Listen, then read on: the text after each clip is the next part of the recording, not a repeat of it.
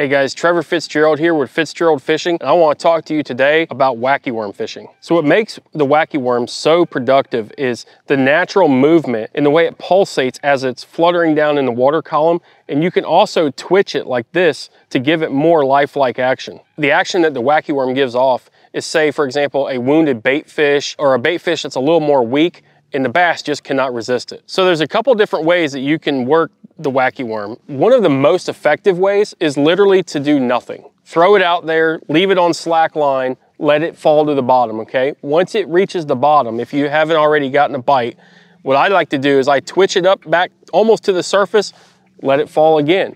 So what it's doing is allowing that Senko to naturally pulsate to the bottom, and that's when you're gonna get your strikes. The other way to work this bait is throw it out, let it sink to the bottom, and then slowly twitch it, keeping it under the surface the entire time. So you're giving it a lot of action. You know, if you're fishing around spawning fish that you can't see, this is a deadly technique. If you're around like a school of fish where you're trying to get the attention of them, this is a really good technique and way to work the bait as well. Now I'm going to explain the setup I use for wacky fishing, starting with the bait itself. The worm is just a standard 5-inch Senko. I also utilize a VMC collar in the middle there.